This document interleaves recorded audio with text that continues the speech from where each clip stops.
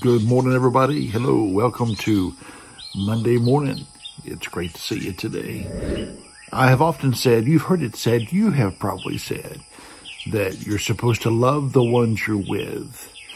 So often we take those people for granted that are close to us. Not on purpose, but sometimes we just think that everybody around us is going to live forever. Everybody around us is going to always be with us. And everybody around us, good or bad, is going to remain the same. Our situation is going to remain the same. Well, all the time, there's changes taking place. There's movement. And then ultimately, God is so much part of what happens next or what happens down the road. Yes, we make choices, we make decisions, but ultimately God decides when it's time to pass on, when it's time for the change to happen. Again, we make choices, we make decisions, but there's some things that just happen, God doesn't always tell us his plan. But if we are a child of God, if we've been born again, if we're walking with Jesus each and every day, there'll be things that happen in our life that maybe we can't explain. There'll be things that God allows to happen to us. There'll be things that God chooses for us that we can't explain. It's just one of those things that reminds us that God's ways are above our ways. So the key is, though, to keep walking with the Lord and keep trusting him and keep knowing that he does ultimately have your best interest in mind. Things may happen, no fault of your own. Things may come unexpectedly in your life, but just know that God sees all and he knows all. And you got to believe, again, he is doing this somehow, some way for the good.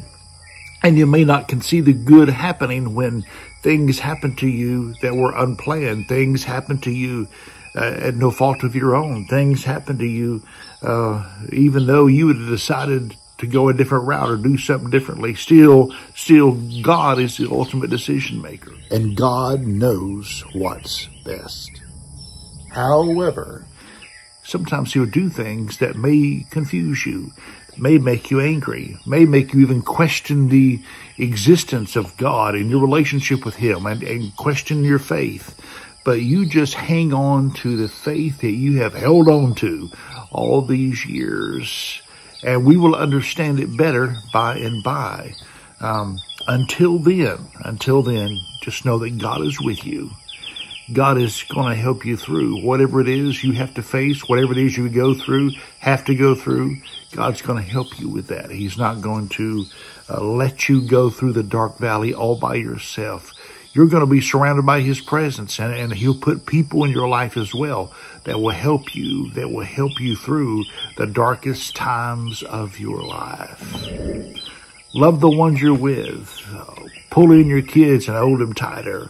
And just know that life can change on a dime. But if that happens, you just keep your hand in the master's hand. And know also as well, those times in which you're struggling with life's challenges or circumstances, know that God is there with you, and he'll be right there by your side. And when you get to the place where you can't walk no more, where you can't take one step and put it in front of the other, just know that God will pick you up and he'll carry you through. I'm talking about Jesus. That's the God I serve. That's the God you serve. That's the God that loves us. God bless you, my friend. Have a great Monday, everyone. And know that you're not alone, Appreciate you. Thank you for watching Coffee with the Pastor.